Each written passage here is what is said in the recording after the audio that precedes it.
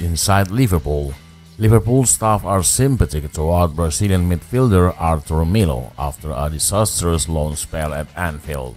Disaster may actually be too kind a word to describe Arthur's stay on Merseyside this season, having been brought in as a panic buy on deadline day last September. The 26-year-old has played just 13 minutes of football. A long-term injury picked up in October was a big reason for that, but it's also probably the case that Arthur was just never really good enough to be what Liverpool needed in their midfield.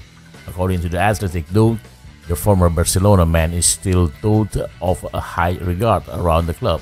There is reportedly plenty of sympathy toward Arthur, with a feeling that he's never really had a chance to do himself justice. It's claimed that no one has a bad word to say about the Brazilian. He's the heart of the AXA training center.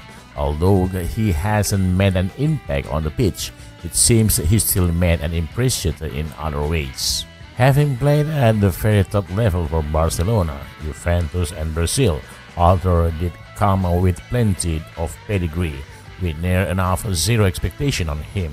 There was a twinkle of excitement that he could do something at Liverpool. In the end, that couldn't have been further from happening. It now looks likely that Arthur will leave without any more minutes to his name. A top 4 berth remains a possibility, but after Newcastle's dominating display at Tottenham, it feels unlikely to happen. As a result, Jurgen Klopp should at least give Arthur his moment. Some will dismiss that as sentimental rubbish, but after the season he's through, number 29 deserves to end it on a positive.